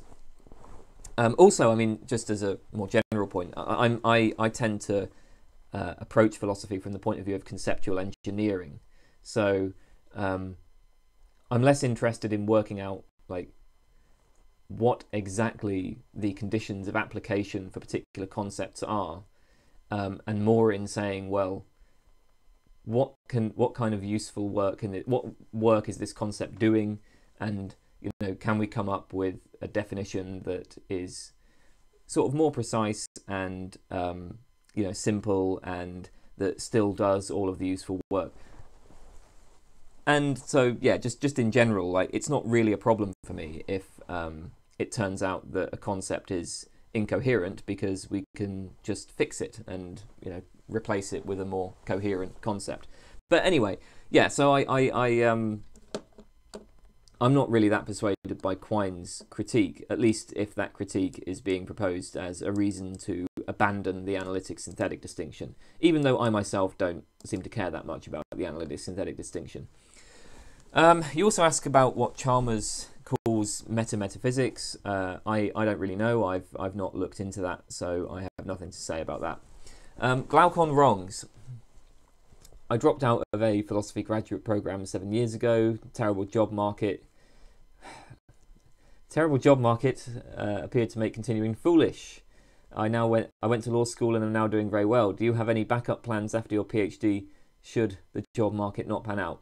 I have no backup plans whatsoever. I am not expecting it to pan out, but I don't have any other plans because I don't make plans. I live entirely in the moment, and I have no future plans whatsoever. But I'm not expecting to get an academic career. I mean, that would be crazy at this point. Partly because the job market, as you say, is terrible, and obviously with coronavirus, it's pretty much collapsed. The other thing is that I'm not actually that good as an academic. So I'm good at philosophy, but I'm a terrible academic. I don't go. So even before coronavirus, I never went to conferences. I never even went to seminars and stuff. I just didn't care. So I wouldn't, I tended to just sort of be alone. I was very, very bad at the networking side of things, and you need to be good at networking in order to succeed in these kinds of fields. I'm also not that good at publishing. I hate publishing. It's an absolutely miserable process. I mean, honestly, right? The truth is that when I was younger, I wanted to become an academic philosopher, but having actually had experience of academia, it isn't even something I really want anymore. I'm happy. I think I would prefer it if I could just get a job in some other field and then do philosophy in my spare time. I'm always going to do the YouTube channel, but academia is a miserable place, and so I don't really care that it's not going to pan out. It won't pan out, and I'm not even that bothered about that anymore. Maybe this is just sour grapes. Who knows? Henrik Munch. How does the constructive empiricist make a clear distinction between observables and unobservables? If it is in fact a vague distinction, do we run into a Socrates-type paradox? I don't really see why vagueness would be a problem here. At least I don't see why it's a problem specific to the constructive empiricist.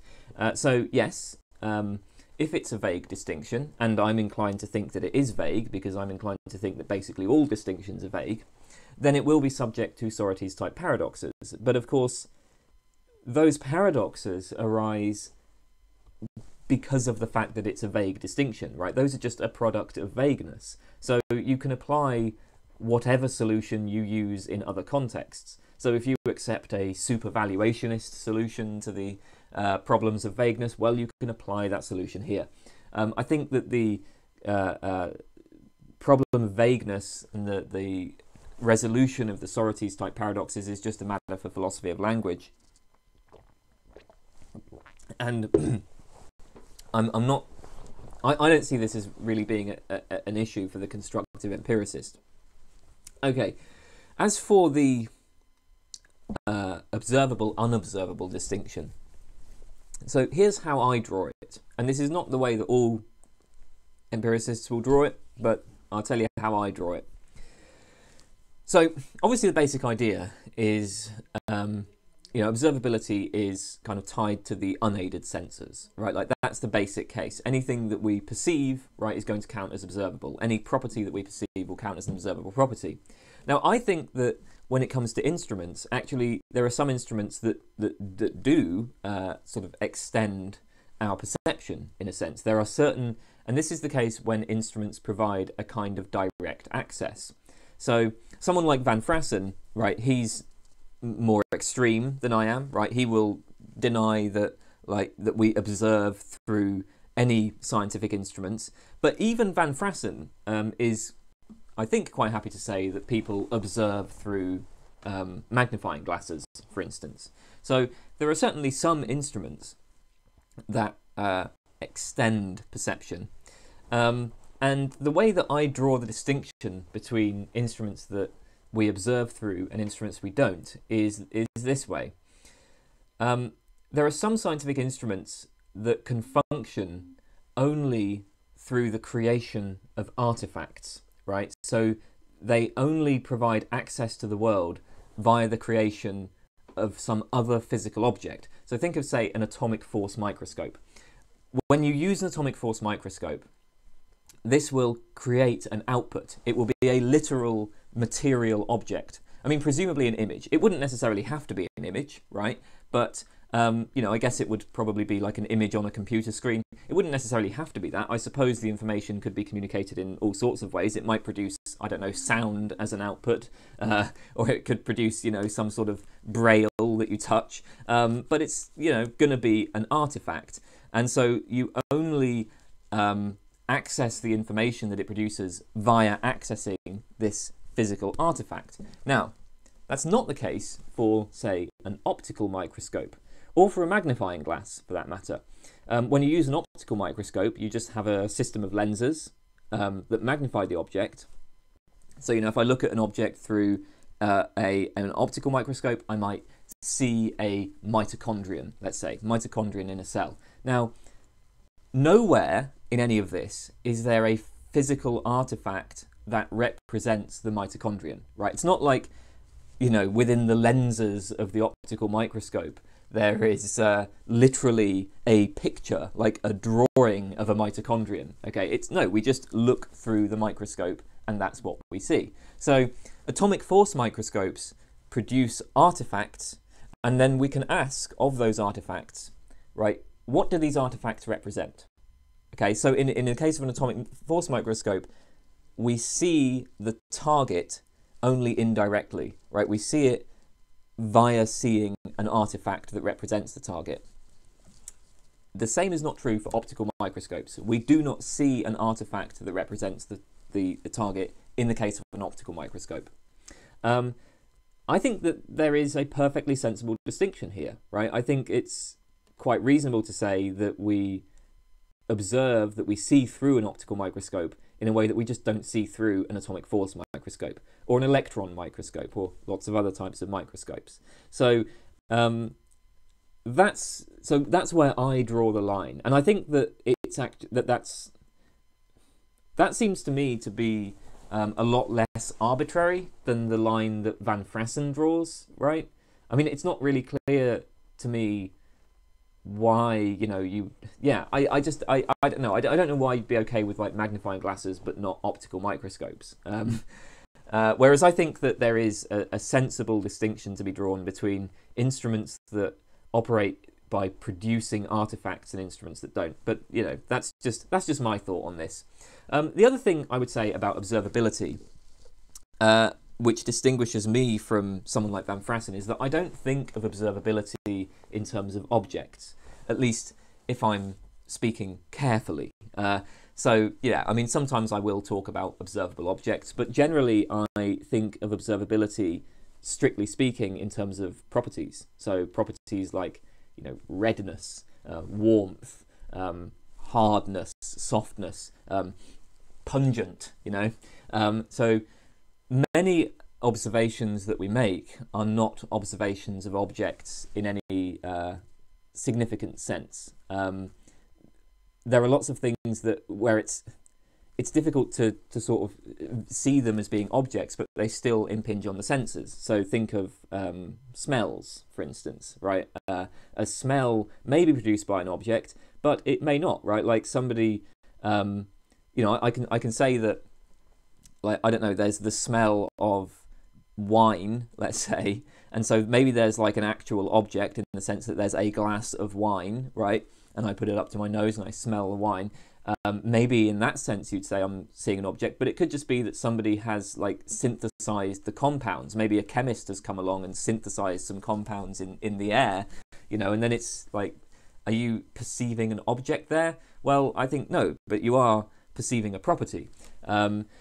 So there are things like caffeine and indeed the alcohol of wine, right? Like we feel their effects. There are sounds produced by the movement of, like, I don't know, the wind. There's optical phenomena like rainbows and halos and light pillars, where again it's not obvious how to understand those in terms of objects. So I tend to think these days that what we actually observe are just qualities or properties, and then objects are constructions of those qualities, but we construct the objects. What we actually observe are properties. At least that's the way I tend to think of it. So I think that when you say, you know, distinction between observables and unobservables, yeah, for me it's not that there are observable and unobservable objects. It's that there are certain properties that we can observe, and then we construct the objects from them.